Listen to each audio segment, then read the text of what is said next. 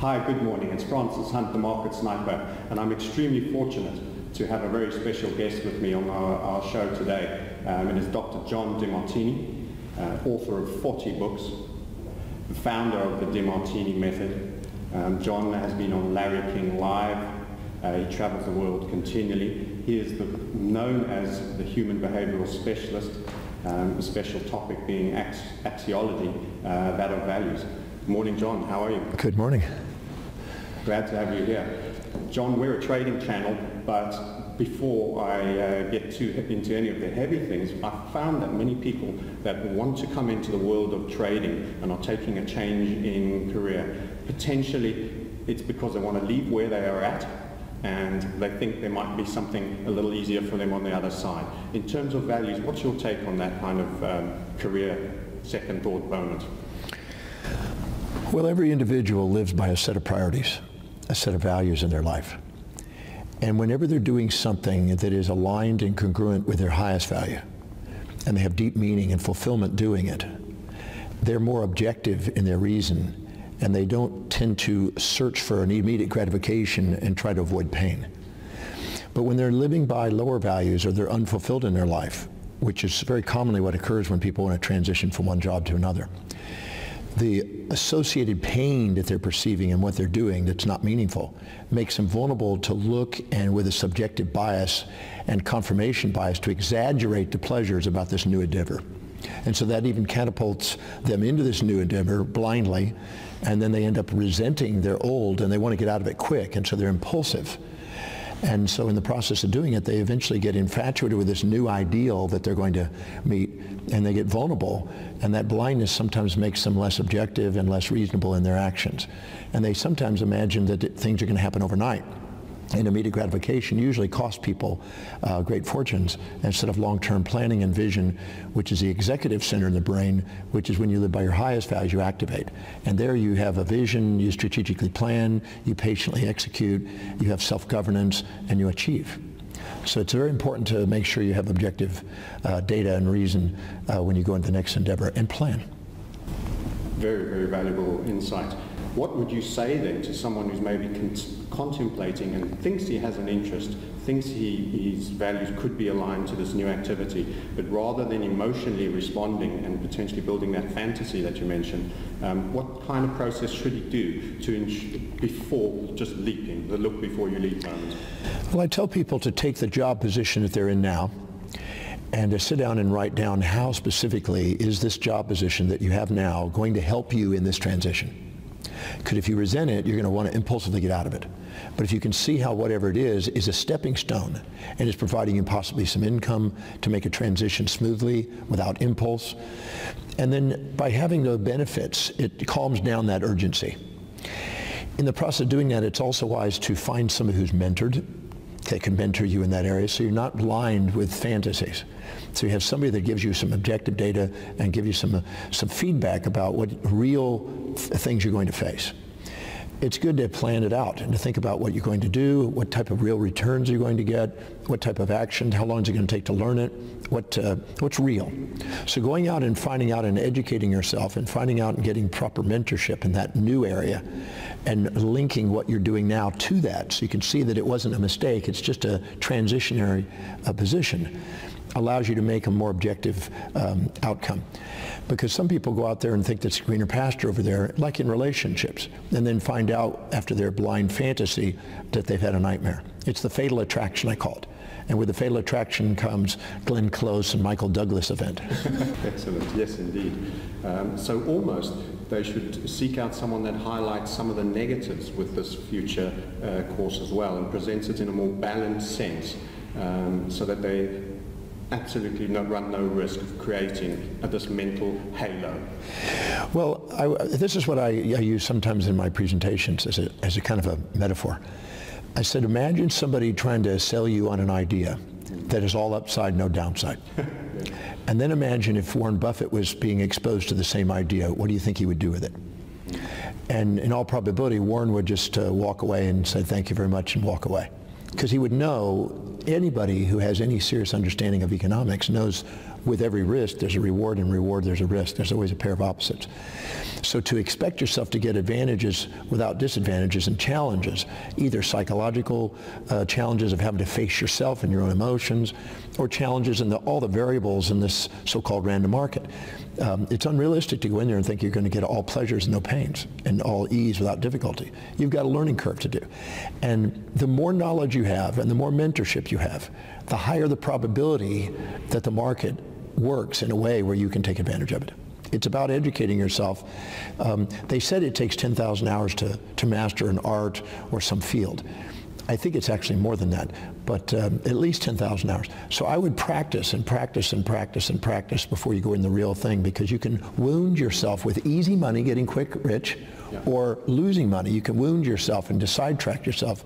Because if you get really a good return in a very short period of time, that can actually make you not appreciate the methodical application of the tools. And if you get a loss over a large period of time, make you never want to touch it again.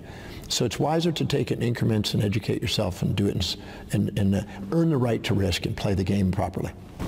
Love that, earning the right to risk.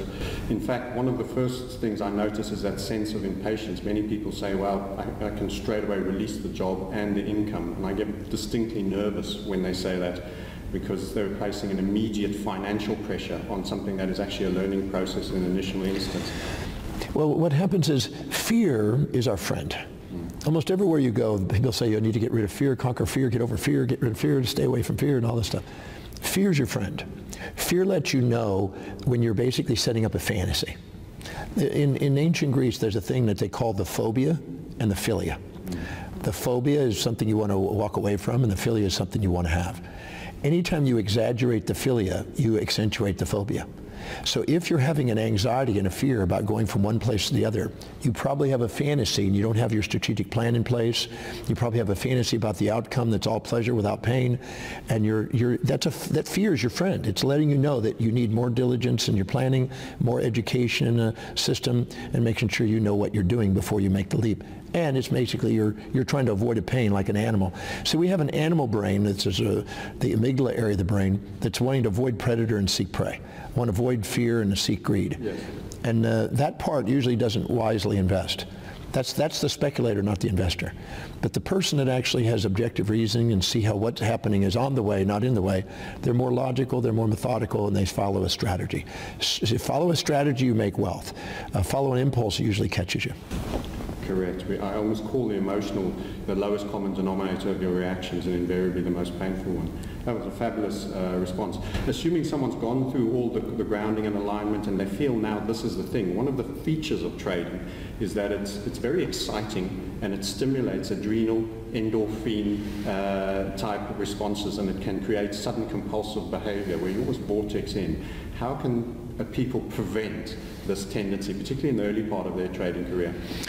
Well, I've had the blessing of working with quite a few traders over the years, and there was one that worked in the options pit there in Chicago, options trading, and we made it where anytime he earned a certain percentage on a trade that was over and above a certain amount, that we had a procedure that he would call me, even if it was for 5 minutes, and would he go through a checklist.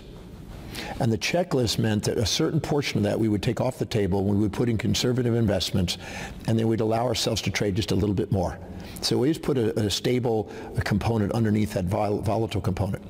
And if we had a loss, he would call us, and we would calm down those states. We'd always neutralize the emotions, because emotions get you in trouble.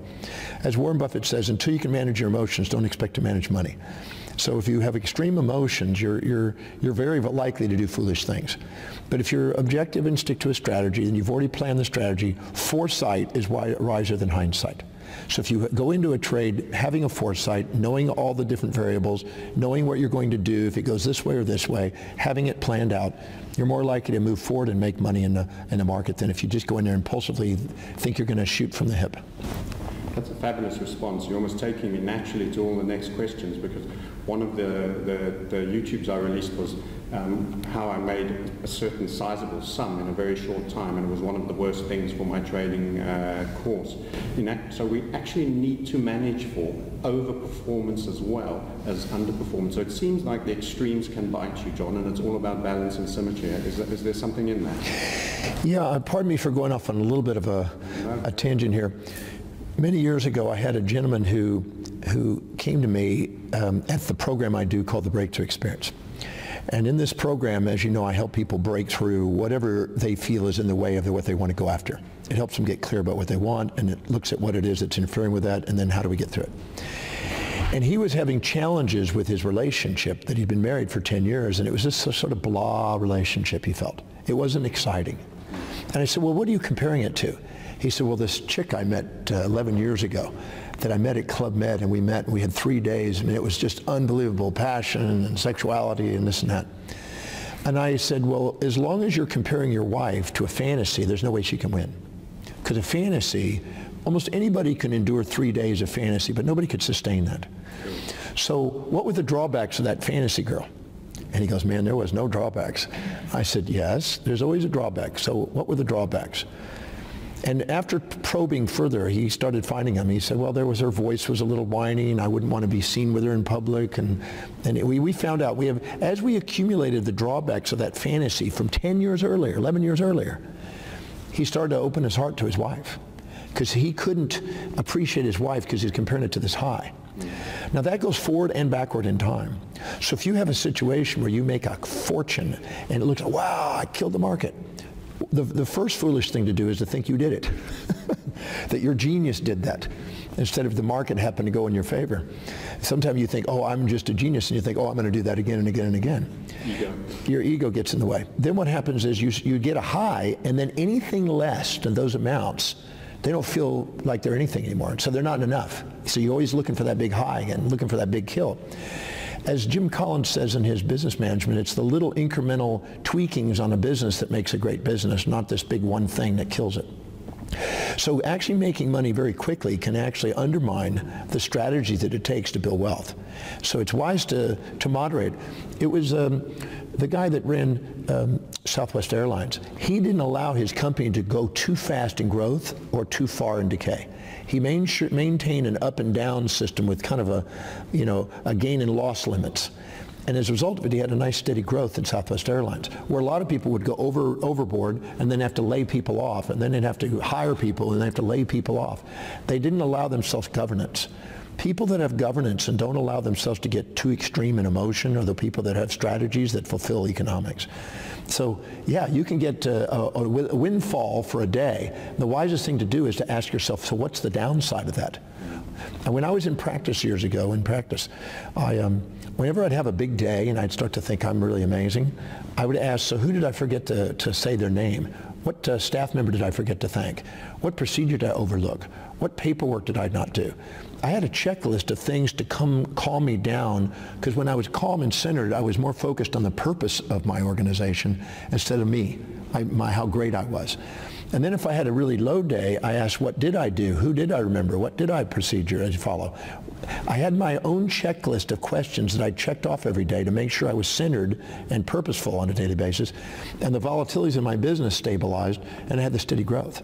Where beforehand I was up and down and highly volatile. And just like high volatilities in the small cap companies, high volatility is the small of a small company.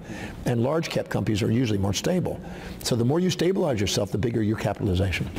It's incredible, because our strategy is actually based on volatility, and we're interested at that low moment of volatility on the basis of return. Well, it's not about the market volatility can work in your favor, but you have to be able to override that market.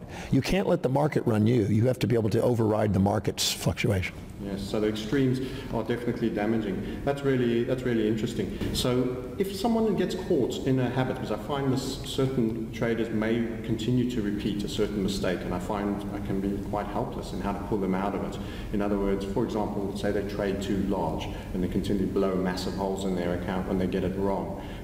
Or they're taking profits too early. These are typical errors, failing to stick to process. And it's a repetitive behavior. So sometimes people get caught in a loop.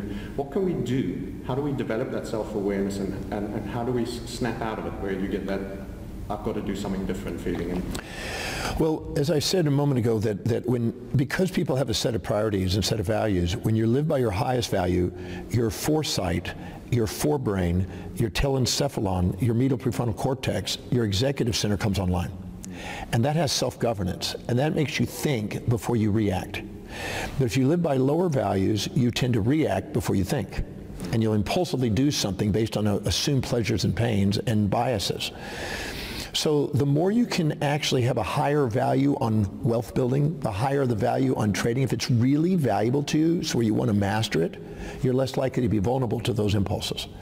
So one of the things that I tell people to do is to write down hundreds of reasons why you want to be a master trader.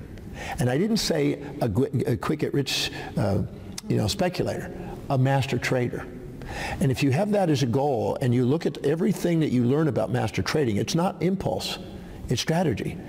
So you have to write down the benefits of doing that and becoming a master trader, and make sure it's really high in your value to do it, because sometimes people, they're unfulfilled and they just create a fantasy, think, oh, I want to do that, and 6 weeks later they're off to something else. If you truly want to be a master trader, you're going to want to master the trades. I had a lady, a young girl that lived behind me when I was a teenager, 18 years old. I moved back from Hawaii to Texas. And there's a girl who was 16 that lived behind me. And she wanted to be a tennis pro. And she would ask me to come out and play with her on her backyard tennis. And because she had a tennis thing there. And I said, sure. So I played tennis with her every day. And I was interested in winning. So I would beat her. But she was interested in mastering her tennis game. So she was using me as a dummy to practice procedures based on a pro guidance. And so the first 2 months or so, I was kind of winning. By the third month, I was not winning as much. And by the fourth month, I didn't want to play.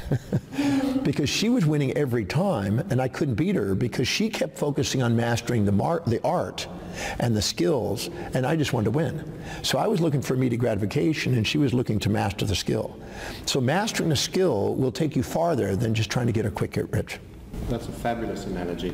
In fact, what we do is we talk about submitting to the process and not having monetary goals in the beginning. Because like you say, it's all about just the winning or getting to a big number.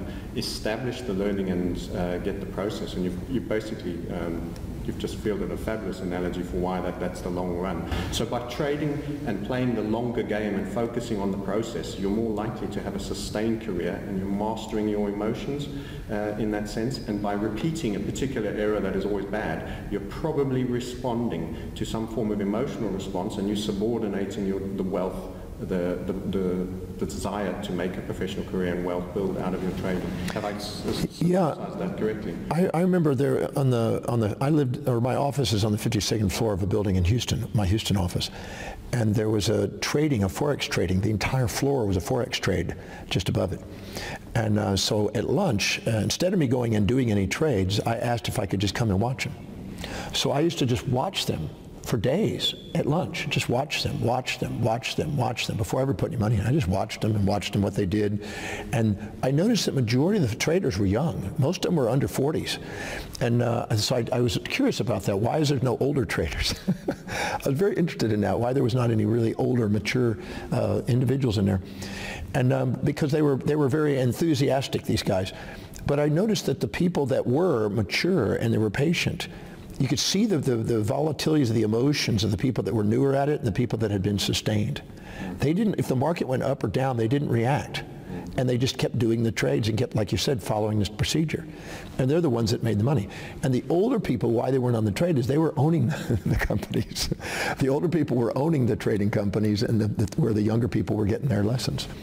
So it's a real thing about patience, perseverance, and strategy.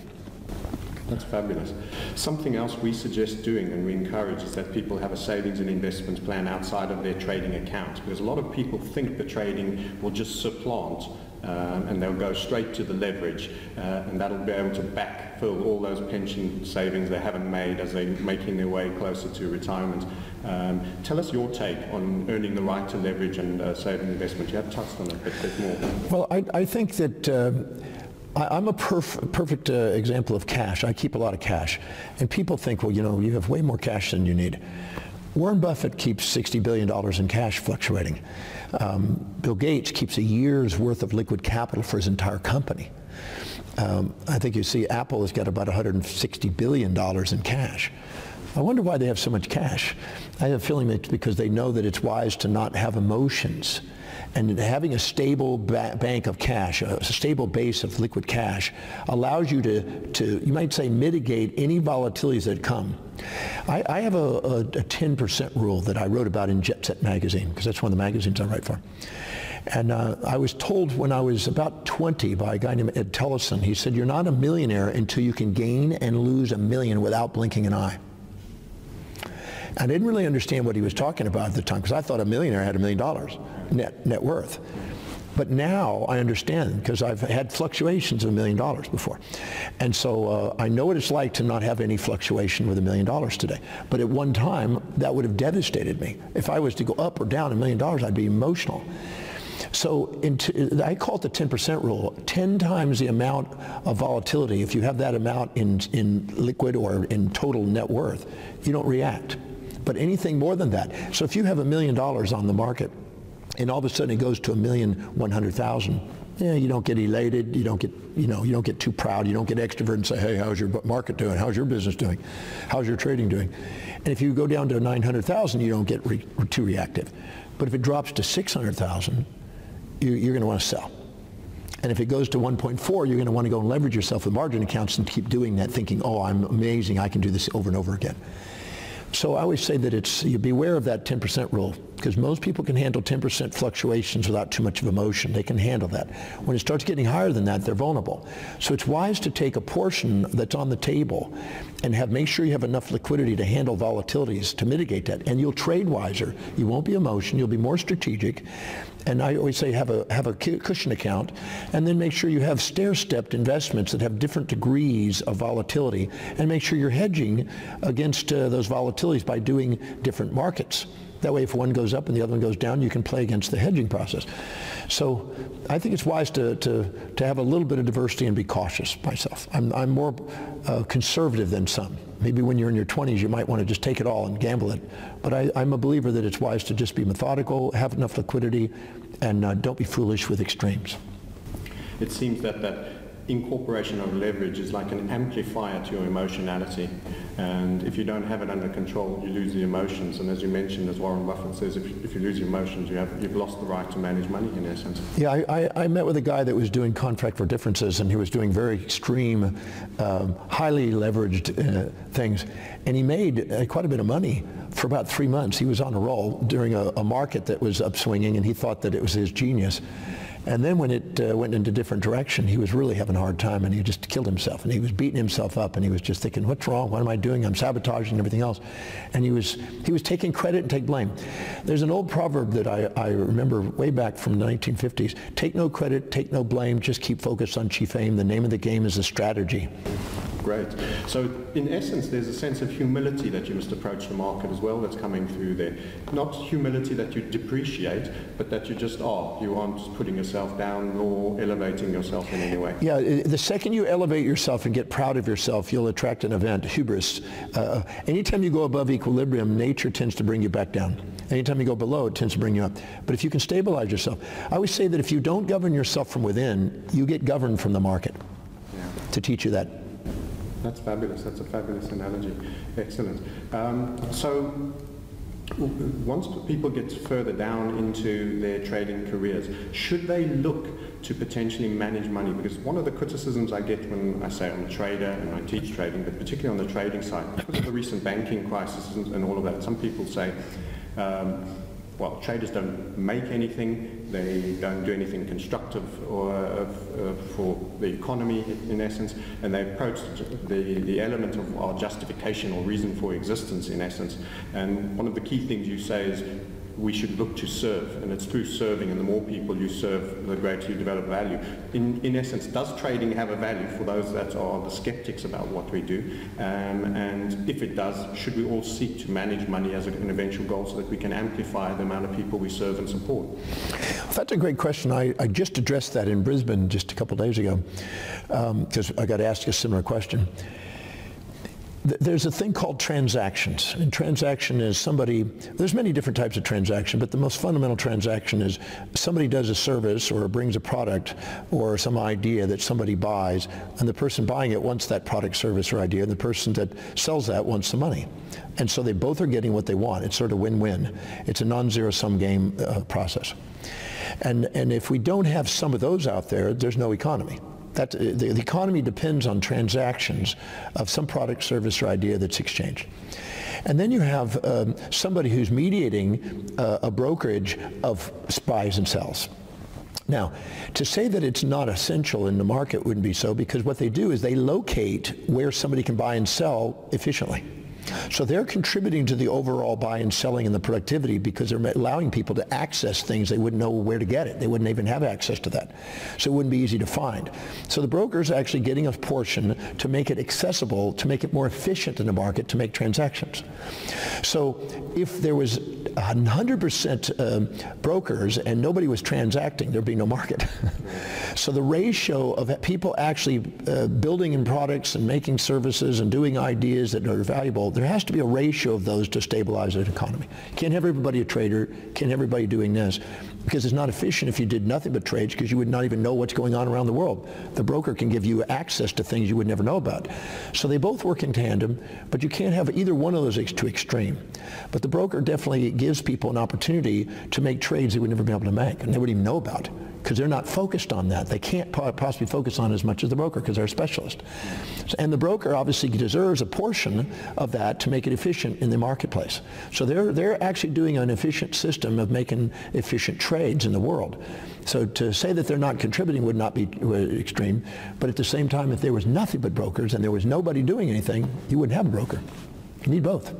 So in essence, a retail trader, someone trading from home like our audience, they are almost worker bees in a price discovery mechanism for many critical things like oil that people have to buy and have to know what the rate is on any given. So it is kind of, there is a community service in that sense. Yes. Like I said, the key though is the economy itself depends on an actual product, service, or idea that we need. Yeah. But we couldn't possibly do that efficiently without a global market. And the broker, that's their role, the contribution that they make. So I wouldn't say go as far as saying that they don't make a contribution. I wouldn't say that they're the key to all economy. I would say that everybody has a place. We all have a place, and we need to put that into proper perspective. If we exaggerate or minimize it, we're eventually taught back who we really are. Trading is one of those classic elements where it has a very hockey stick orientated career path. Almost the beginner, the most important thing is literally just staying in the game and not destroying yourself and having quite low expectations and becoming one of the old traders, because there's this, you kind of touched on this already, you get bold traders and old traders, but you don't get old bold traders. You have to stay in the game. How would you best counsel someone who's early doors in his career about managing those expectations and appreciating that fact? Because it's a concept of patience, it's a lot of things, but how do we keep him in the game for the hockey stick at the end? Well, I think it's wise to ask yourself what worked and what didn't work every day, so you hone yourself in and keep refining and mastering your skill. I think it's wise to have mentorship and people who have done it for a long period of time, to not have to reinvent the wheel, because foresight's better than hindsight. There's a thing called telenomics where you learn from hindsight like an animal, trial and error, and there's foresight where you can learn from mentorship. The two different trajectories are vastly different. It's also wise to make sure that you ask yourself, can you really truly handle that? If you get emotion, it's beyond your capacity to handle. That's the sign. If you're highly emotional and you're reacting, you stepped outside your comfort zone. So look honestly, videotape yourself throughout the day. Literally watch yourself on the day and look at how you're responding to what's happening in the market. And if you're highly volatile, you're outside your comfort zone. And if you're not having any reaction, you probably can push the comfort zone. So use as a feedback to know what you can handle. My experience is, years ago when I was involved in financial planning, we used to do these little questionnaires. I think it was mainly for the financial house more so than the customer, but to cover our butts, you might say. But it was basically a questionnaire to find out risk tolerance. And when the market was up, I noticed everybody had a high, strong risk tolerance. When the market was down, everybody was cautious. And I thought, this is not the variable. It can't be what the market sentiment's doing that's determining these people's risk tolerance. The key is what they actually have their assets in. And so I looked in and constructed and looked at how they had their assets allocated to determine what their real, true risk tolerance was. And I found out if they had some liquidity and they had a base of conservative investments and they worked their way up that ladder of investment, of volatility and risk, they were able to handle the next tier. But somebody that had a liquid, but then they just jumped into high volatilities, they usually end up biting and getting volatile. So I always say that you earn the right to risk, you take it methodically, you do it in steps, and you let piggy banks become biggie banks, and you build what is called momentum. That hockey stick is a result of momentum. It's a logarithmic curve. If you just make incremental gains, the amount that you get to play in gets to be bigger. And as you do, it starts to make bigger percentages. And if you just methodically stay with it, you can actually do great returns. I mean, if you made a 3 to 6% return every single month and just kept doing 3 to 6% and just kept doing little bitty incremental things every single month, that's enormous. You double your money in just a few years if you keep doing that. But if you keep wanting to get a 30, 40, 50% return and try to double your money overnight and then crash, and you'll probably have burnout, and you won't probably have meaning. It's wise for any trader to ask what is the purpose and the meaning and how are they serving the economy by what they're doing. I really believe that, because people that have meaning in what they do manage their monies wisely, and they think longer term than people that don't find meaning in it and they're just wanting immediate gratification. So sitting down and writing down, while I'm doing trade, how is that serving the world? And literally answering that question over and over again, so you feel a responsibility for your role in this world, so you want to master the work and not just about you and making a fortune. That's fabulous, because that's going to be the foundation of your patience. It's going to be the foundation of your emotional management.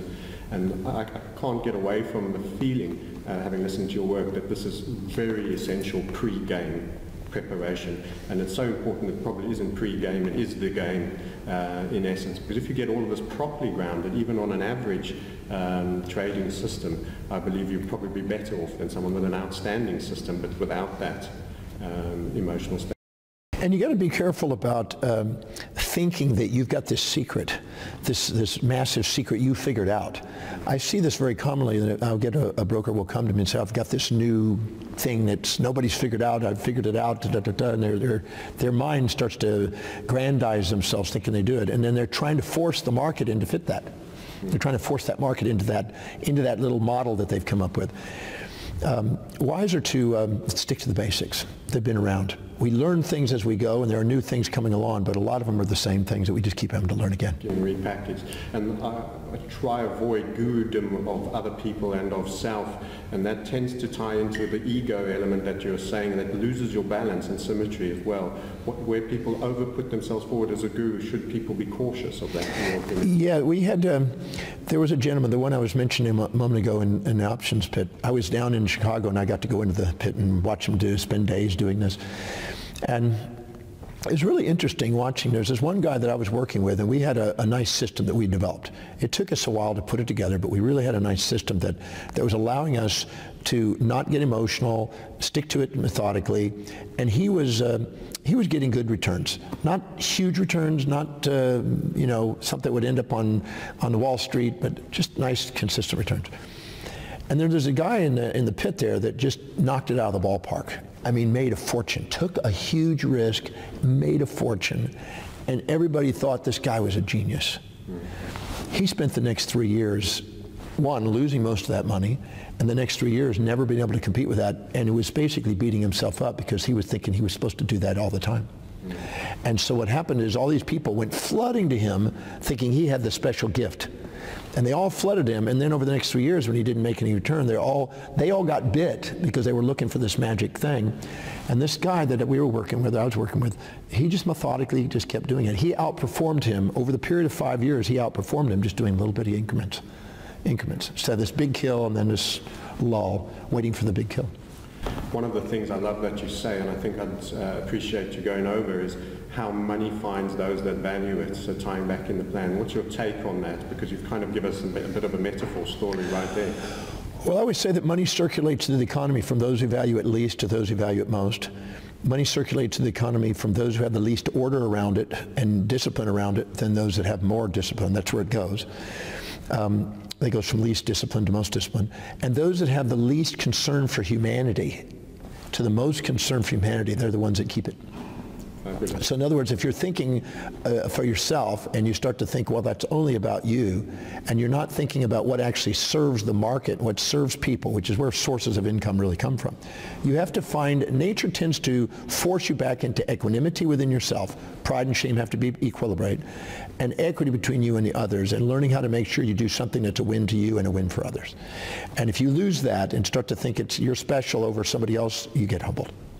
I really like that, and it's a question I had as well for you. As you start progressing and you're having some degree of success, how important would it be to potentially take some of that away and have a cause that you truly believe in outside of trading, where you give both time and a portion of the proceeds, and you tie that to something outside of the trading world that you believe in? And I don't want to use the word altruism. I know your definition of altruism, but I'm talking about a bit of give back.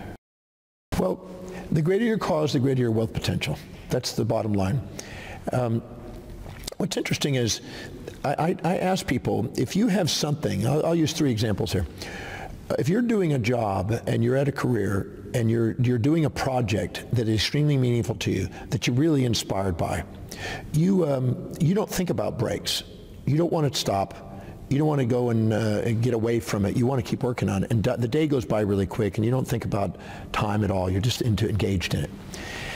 And when you do, if you do take a break, it's quickly to get to eat to get back to work.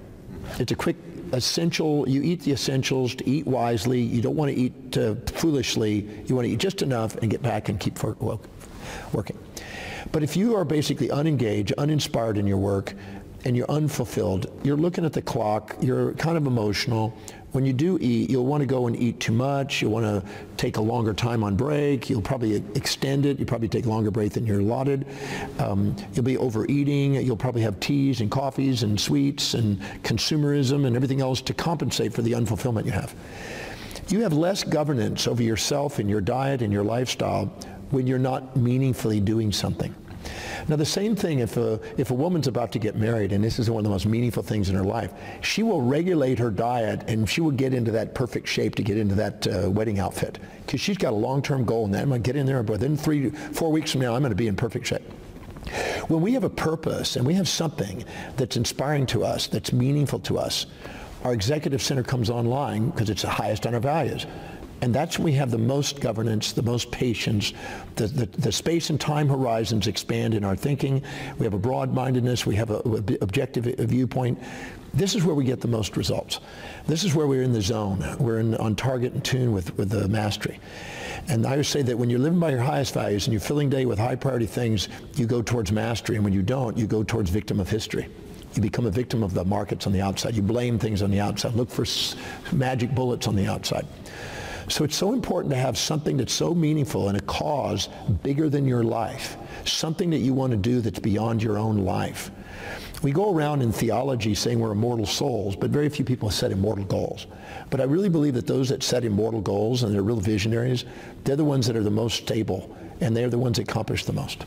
And we think of people like Elon Musk, we think of someone like Richard Branson that's going out there in astronomical visions, and they're getting enormous things done. So I always say, give yourself permission to do something extraordinary within your life and beyond your life for the sake of building your wealth for things that you want to take command over that makes a difference in the world. If you do, you'll be self-governed because you want to do it for that cause. If you have a cause that's just you, you're not going to go as far as if it's big as family. You'll even go farther if it's a big for the community. You'll even go farther if it's something for the state or the nation or the world. So the bigger the vision, the more stable you are, and the more you'll stay focused on it to get it, because you got more accountabilities. And if you don't give yourself accountable, you end up not being the master of what you want. But by giving yourself accountability and bigger accountabilities, you become more powerful. That's incredible. So it's almost, I've mentioned before that going on the trading program is like personal development, because you don't come out the same the other side if you're to be successful. And I think in essence what you've tied in there is not only longevity, happiness, health, overall performance generally, feeling of well-being. If you are tired sufficient, if you align correctly, you have real reasons for wanting to achieve that which you are doing. Trading can actually just be the mechanism whereby that's attained. It doesn't matter. Some people, as you said, or Richard Branson, are massive entrepreneurs, but you will actually manifest to a far higher level, and it must transcend that which is just self-serving in yourself. Is that a fair sort of synopsis? You summarized it perfectly. The greater your cause, the greater your wealth potential. That's really that simple. And the greater your cause, the higher the probability of you self-governing, and the greater the cause, the greater the space and time horizons that you hold, therefore more patience and more wisdom. And yeah, the immediate gratification costs wealth, but long-term vision pays. That's fabulous. I really would like to close on that incredibly high energy answer. Thank you so much for that. John, in respect to you, you're in London at the moment. What can we tell our audience? How, first of all, do they engage with you and to get some of that magic that you've shared with us today? How do they do that? Well, the simplest way to get a hold of me is simply through my website, drdemartini.com. Just drdemartini.com. And you know, on my website, I'm an educator. So anything to do with mastering life and you know, mastering and leadership in any area of your life.